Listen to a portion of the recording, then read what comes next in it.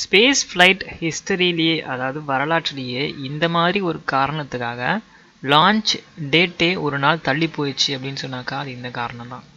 என்ன விஷயம்னாக்கா நாசாவுடைய resupply mission international space station உங்களுக்கு எல்லாருக்குமே தெரியும். அங்கே ஆராய்ச்சி பண்ணிகிட்டே இருப்பாங்க. ஸோ அவங்களுக்கான ரீசப்ளை மிஷன்னு சொல்லுவாங்க. அவங்களுக்கு தேவையான ஃபுட்டாக இருக்கட்டும், எக்யூப்மெண்ட்ஸாக இருக்கட்டும், அன்றாட தேவைகளுக்கு பொருட்கள், இது மாதிரி நிறைய விஷயங்களை வந்து நாசாலேருந்து ஒரு 3 மாதத்துக்கு ஒருக்காவோ இல்லை 6 மாதத்துக்கு ஒருக்காவோ ரீசப்ளை மிஷன் சொல்லிட்டு ஒன்று அனுப்புவாங்க. ஸோ இதுக்காக நாசா வந்து ஒருத்தர் அப்பாயின்ட் பண்ணியிருக்காங்க அப்படின்னு சொன்னாக்கா அது வந்து யாரும் இல்லை, ஸ்பேஸ் எக்ஸ் தான். ஸ்பேஸ் எக்ஸுடைய டிராகன் கார்கோ கேப்சூல் மூலமாக தான் இது எப்பயுமே எடுத்துகிட்டு போவாங்க. அந்த மாதிரி டிசம்பர் 4ஆம் தேதி 2 days பேக்கு ஒரு ஷெடியூல் லான்ச் பண்ணலான்னு சொல்லிட்டு பிளான் பண்ணி வச்சுருக்காங்க, ஷெடியூல் பண்ணி வச்சுருக்காங்க.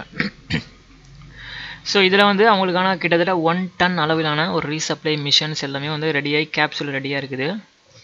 இந்த நேரத்தில் இன்டர்நேஷ்னல் ஸ்பேஸ் ஸ்டேஷனில் வந்து ஒரு இன்ஃபர்மேஷன் என்ன அப்படின்னு கேட்டிங்கனாக்கா, ரோடண்ட் ஃபுட்டு வந்து கெட்டு போயிடுச்சு, பூஞ்சை வந்து பிடிச்சனால கெட்டு போயிடுச்சு, ஸோ அதையும் ரீஃபில் பண்ணுங்க அப்படின்ற மாதிரி வந்திருக்கு. என்ன மேட்டர்னாக்கா, இன்டர்நேஷ்னல் ஸ்பேஸ் ஸ்டேஷனில் விஞ்ஞானிகள் இருப்பாங்க அப்படின்னு தான் நம்ம கேள்விப்பட்டிருக்கோம். ஆனால் அவங்க வந்து ஒரு விதமான ரோடண்ட் வகை விலங்கினங்களை வச்சு அங்கே ஆராய்ச்சி பண்ணிட்டு இருந்திருக்காங்க. ரோடண்ட் அப்படின்னாக்கா வேறு எதுவுமே கிடையாது, முன்பக்க பல்லு கூர்மையாக இருக்கக்கூடிய ஒரு சில விலங்கினங்களை தான் ரோடண்ட் அப்படின்னு சொல்லுவாங்க.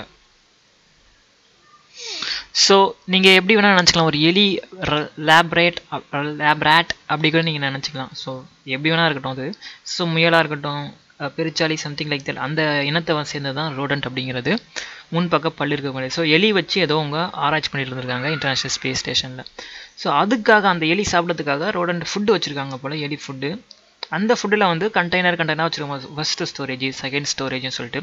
ஸோ அதில் one of the storage system வந்து ஃபுட்டு அந்த ரோடண்ட் ஃபுட்டு கண்டெயின் பண்ணியிருக்கிற ஸ்டோரேஜ் வந்து பூஞ்சை பிடிச்சிருச்சு. இது வந்து கெட்டு போயிடுச்சு அந்த ஃபுட்டு. ஸோ இதை வந்து கீழே இருக்கக்கூடிய ஐஎஸ்எஸ் உடைய டிப்யூட்டி இன்சார்ஜ் ஒருத்தர் இருக்கிறாரு, நாசாவில் இருக்கிறாரு, ஐஎஸ்எஸ் உடைய இன்சார்ஜ். ஸோ அவருக்கு வந்து தகவல் கொடுத்துருக்காங்க, இந்த மாதிரி எங்களுடைய ரோடண்ட் ஃபுட்டு ஒரு ஸ்டோரேஜ் வந்து கெட்டு போயிடுச்சு, அதையும் நீங்கள் ஃபில் பண்ணி அனுப்புங்க அப்படின்ற மாதிரியான ஒரு ரிக்வஸ்ட் கொடுத்துருக்காங்க.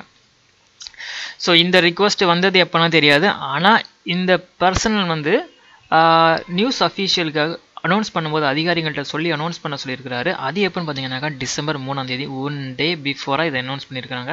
இந்த மாதிரி எங்களுக்கு ஒரு மிஷன் ஒரு நோட்டிஃபிகேஷன் வந்திருக்கு, ஸோ நாங்கள் அதையும் வந்து ஃபில்ஃபில் பண்ணி அனுப்பணும் அப்படின்னு நினைக்கிறோம் அப்படின்ற மாதிரி சொல்லியிருக்கிறாங்க. ஸோ இதுக்காக ஆக்சுவலி அவங்க என்ன பிளான் பண்ணாங்கனாக்கா, கரெக்டாக 4ஆம் தேதி மதியம் மேலே வச்சுருந்தாங்க போல் லான்ச் அவங்க. ஸோ அந்த லான்ச் டேட்டுக்குள்ளே கண்டிப்பாக இதை வந்து நம்ம பேக் பண்ணி எடுத்துன்னு வந்து வச்சிடணும் அப்படின்ற மாதிரி ஒரு அந்த மோட்டோவில் தான் இருந்திருக்காங்க இனிஷியலி ஆக்சுவலி. ஆனாக்கா ஏமிஸ் லேப்னு சொல்லுவாங்க, ஒரு லேப், ரிசர்ச் லேப். ஸோ அங்கேயும் தான் வந்து அந்த ரோடண்ட்டோடைய ஃபுட்டு வரணுமா. ஸோ அங்கேருந்து பேக் பண்ணி கொண்டு வர்றதுக்கு அவங்க நினச்சது மாதிரி இல்லாமல் லேட் ஆகிடுது. இதுக்காகவே ஆக்சுவலி 1 day வந்து லான்ச்சை பிஃபோராக லான்ச்சை லேட் பண்ணியிருக்கிறாங்க. சாரி, பிஃபோராக இல்லை, லேட் பண்ணிட்டாங்க. ஸோ நேற்றுக்கு நைட்டு தான் வந்து இந்த லான்ச்சை அனுப்பிச்சிருக்காங்க. 5ஆம் தேதி நைட்டு தான் வந்து ஸ்பேஸ் எக்ஸ் டிராகன் கேப்சூல் வந்து ஐஎஸ்எஸ் நோக்கி போயிருக்குது.